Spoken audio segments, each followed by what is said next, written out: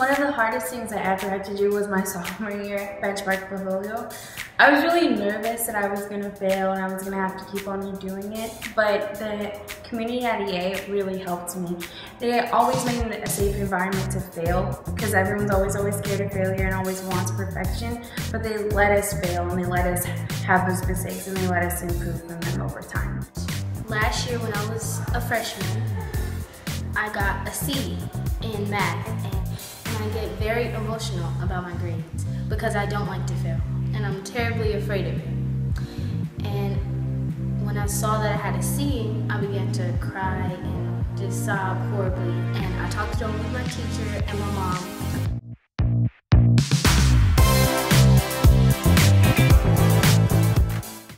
It's okay to fail, and that failing is a part of getting better. And if I know now how to deal with getting a bad grade or not doing as well as I want to when I get to college or when I have a job, if something goes wrong, I'm not going to panic because I'm going to know how to deal with it and I'm going to know how to move forward and get better from that.